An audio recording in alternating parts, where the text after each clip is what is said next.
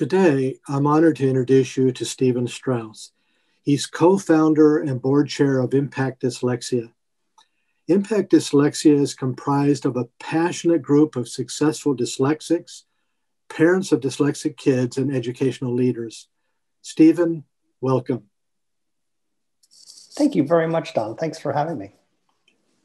So, like you, it never ceases to amaze me how little awareness there is about dyslexia, even though it was first documented 140 years ago. What do you want our listeners to know about dyslexia? Yeah, it's a great question, Don. And what I would tell, what I like to tell everyone is that I really feel like dyslexia is a double-sided coin. And I think this concept is really captured in the tagline that we have for Impact Dyslexia, which is that we are a new nonprofit for parents focused on empowering the gift of dyslexia and creating bold solutions to the dyslexia crisis. What I love about that is it captures the contradiction that is dyslexia. Now, the technical definition of dyslexia is a weakness in decoding, et cetera, and it leads to reading challenges. But the reality is that dyslexics really have superpowers. They tend to be creative, big picture thinkers, tops down problem solvers, and have visual spatial strengths. And some of the most impactful people in history, the people who have made the biggest contributions to human culture and development have been dyslexics. The list is incredible. Da Vinci, Galileo, Newton, Michelangelo, Mozart, Beethoven, Franklin, Edison, Bell, and more recently, Ford, Einstein, Disney, Jobs. It's just an incredible list. And so our dyslexic students and our dyslexic adults, all have incredible opportunities to make real significant contributions to society. And frankly, some are geniuses. But the flip side is that dyslexics are overrepresented in a range of ills that cost society a tremendous amount and a tremendous loss of human potential. So, for kids who don't make it through school because they aren't identified as dyslexic, they aren't supported emotionally, they aren't taught in a way that they can learn, they're labeled as failures, emotionally damaged, they're, they drop out, they're overrepresented among dropouts and the homeless and the addicted and people who, attempt or commit suicide. And the most eye-popping statistic is that 48% of people in jail are dyslexic. And we spend $1 trillion a year as a society in first and second order costs on incarcerating people. And so just because we fail to address what I think of as the 4 root causes of the dyslexia crisis, we spend as a society $480 billion per year just on the cost of incarcerating, let alone all the other social ills. So I think it's just really important to focus on all the incredible strengths that dyslexics have and make sure that we address what I, again, think of as the 4 root causes of the dyslexia crisis to make sure that we don't have these huge costs to society and huge loss of human potential. Yeah, I love what you said about the superpowers, because most dyslexics do have a lot of great potential, a lot of things that they can offer, that big picture thinking. However, the society and educational system is like kryptonite that kind of stifles the superpowers. So I'd love for you to share how your passion for dyslexia education and intervention began. Well, sure. I have 4 kids, 2 of which are stepkids. And my stepson was identified and diagnosed with dyslexia in 2nd grade, which is late. Ideally kids are getting identified by kindergarten or 1st grade, but not late relative to what most people are, but from an ideal perspective. And he got all the right interventions, and he did, pretty well through elementary school and middle school, which is testament to his, real intelligence, because, he was faking a lot of it, right? Because he does have difficulty reading, and things take longer for him. And he, wasn't getting enough of those accommodations and time. We know in retrospect now. But by the time he got to, when he started his freshman year at high school, he was no longer able to, keep up and the like. And he ended up taking a full year off of school as he was, as he was struggling with the emotional impact of not being able to keep up. And what we, have figured out since then is that in his own head, but not in a way that we understood it, he was telling himself that because he couldn't read and keep up like his friends could, that, he wasn't smart. And even more devastating, it was really torpedoing his sense of self-worth. And so my insight, and the reason why I helped start Impact Dyslexia, was while there are a tremendous number of great people in the dyslexia ecosystem, especially in the nonprofit world, focused on dyslexia, there's huge holes in the dyslexia landscape. And I started asking, and I can articulate it much better now, two basic questions. Where's the nonprofit to help parents? Where's the nonprofit to help on the emotional impact of dyslexia? Because what I saw was that really most of the dyslexia nonprofit landscape was focused on reading and supporting teachers and the educational system, which of course is absolutely critical. And that work is the work that those nonprofits do is incredible and important. But there's that expression that some things are necessary but not sufficient. And so when you look at all the social ills that are directly caused by a kid not being identified, supported, and taught in a way that they can learn, like I mentioned, like dropping out of school, being incarcerated, becoming homeless, addicted, et cetera. All those are because of the emotional impact of dyslexia. And who is who needs to be there to address the emotional impact? Well, it's parents. And so that's where the insights for Impact Dyslexia came from, which is, my wife and I and our son were really blindsided by the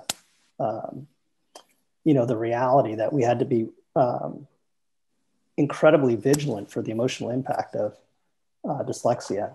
And I was wondering, why hadn't anyone warned us about this? And, I'll just make one more comment, Don, is, every parent basically goes through this once, statistically, because most people have one kid who's dyslexic, plenty of parents have two or more, but, someone needs to be helping parents anticipate what's around the corner, right? There's big transitions that happen. You first get identified, you have your first meetings at school, you have transitions to middle school, high school, college, et cetera. And, a parent who's going through it the first time and is emotionally overwhelmed and is trying to support their kid needs someone looking out for them to help them anticipate the challenges that are ahead and educate themselves and get ahead of them. And I think that will solve, a big chunk of the problem related to the emotional impact that dyslexia can have. And that's what we're really focused on, and we're building programs around, which I'm incredibly excited about. Wonderful. And so Impact Dyslexia was started to help parents with the dyslexic children. So what position on early detection does Impact Dyslexia take? And you can also include changes on the educational side, if you'd like. Yes. So Don, in your first question, I alluded to what I think of as the 4 root causes of the dyslexia crisis. And this question really touches on the 2 that are at the foundation of the solution. So the reality is that only 3% of the population, roughly knows that they're dyslexic, but we know through,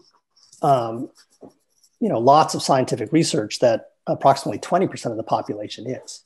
And so the way and there's nothing unique about these insights that I'm giving you. It's like, this is incredibly well known within the dyslexia industry, but how do you address someone's challenge if they don't know they have a challenge, right? And so the first thing that you have to do, and the most basic answer to solving the dyslexia crisis, is that we need universal screening.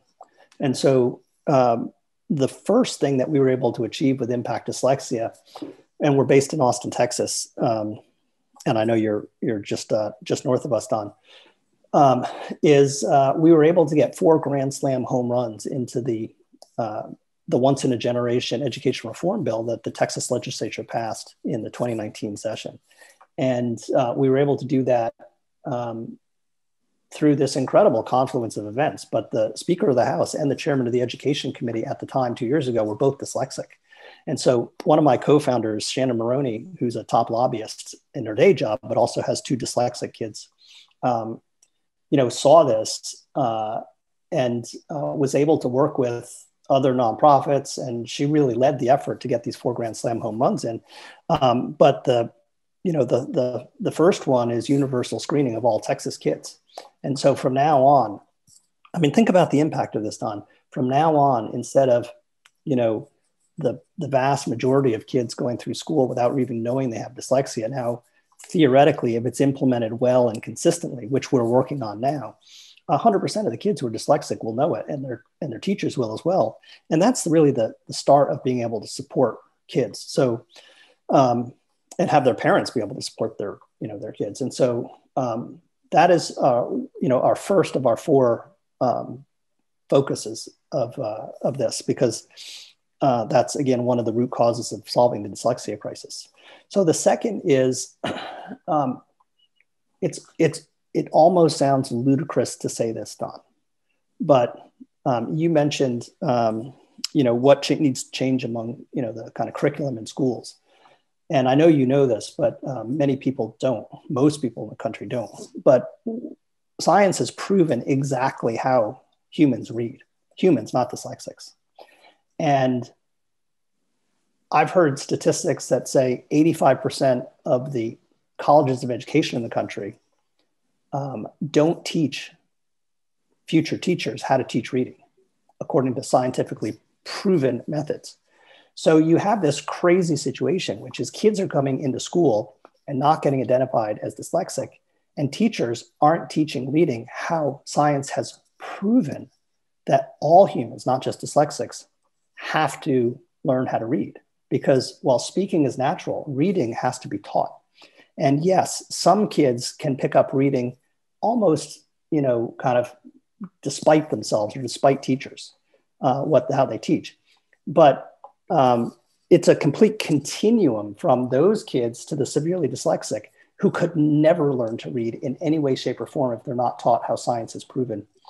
And the incredible irony is that our great-grandparents and our grandparents and our parents, depending on your age, but at least in my case, my age, were all taught what's called phonics and phonemic awareness.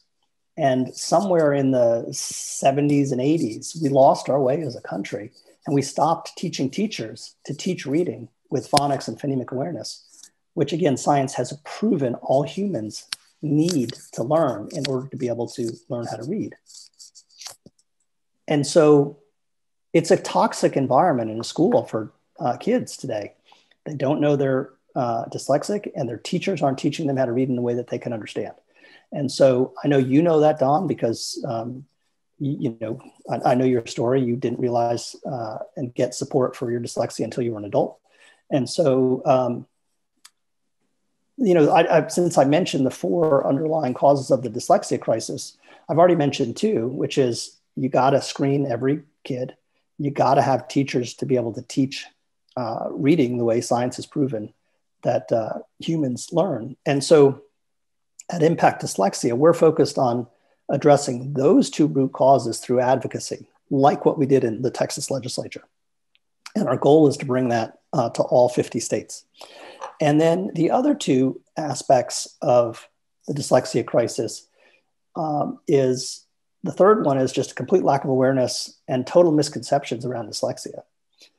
And so if you take the fact that kids aren't identified, they're not taught well, and there's just a complete lack of awareness and misunderstanding about dyslexia, it leads to the fourth root cause, which is what I already mentioned, which is what really impacted our household, which is the emotional impact of the failure, shame, and stigma that you feel when you're not identified, you're not taught in a way you can learn, and you really don't know what's going on. And so that one really is the culmination of the failure of the other three. And so the way we address the awareness and misconception and the emotional impact is through campaigns and support that we have for parents of dyslexics, of kids of any age. And, we're a new nonprofit. We've had this grand slam set of home runs in Texas, which we're now replicating across the country. And 2021 really is about rolling out our first parent campaigns. And we have, I think really a great strategy for that. And that's what we're working on. So I really appreciate the question. And, we're just excited to make positive change in this area. Yeah. Well, I definitely follow what is needed for all children today.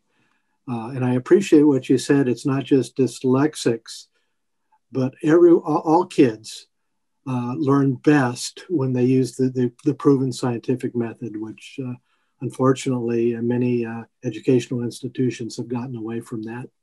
So is there anything else that you would like to share, and how can listeners kind of follow you and be supportive of what you're doing? Well, thanks, Don. Anyone who is, got a connection to dyslexia, I would love for them to, first and foremost, just follow us. So we have a series of social media accounts, and we communicate with the world through those, as well as an email list. So the primary thing is to just follow us, because you'll see our programs unfold over the months and years, and that's how you can stay up with what we're doing. And then the other way is the same way that is for all nonprofits. It's consider making a donation. We are currently an all volunteer team, so 100% of our expenses are for programs, but we need to get out of that situation. In order to scale this, we need to raise enough money to be able to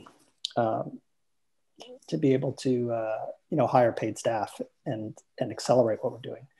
And we're going to do mostly through our efforts in grants and corporate donations and with wealthy donors. But there really is something that everyone can do, which is it is really significant for a nonprofit like us if you just make a donation of as small as $10 a month, or whatever you can afford above that. But having lots of people give us even small amounts of money, not only adds up, but it also is predictable. And so we were able to budget on that.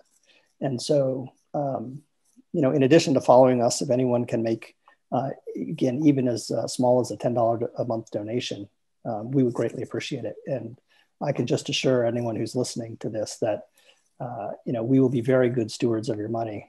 And I think that, this represents, from my perspective, the largest opportunity to make positive change in the world that I've seen, because the dyslexia crisis is so costly, and the contributions that dyslexics can make to society are so large, that if we can just shift this from a negative to a positive, it will unleash tremendous positive changes in the world and reduce a tremendous number of costs to society. So again, the thing I can tell your people, or for all the people who are listening, that we will be good stewards of your money, and we're determined to solve the dyslexia crisis. So I appreciate you having me, Don, and thank you very much. Well, thank you, Stephen, for sharing all the work you're doing with Impact Dyslexia. Now, for anyone that would like to learn more about Impact Dyslexia, in the description, there is a link to the website and additional information. So thank you again, Stephen. Thank you, Don.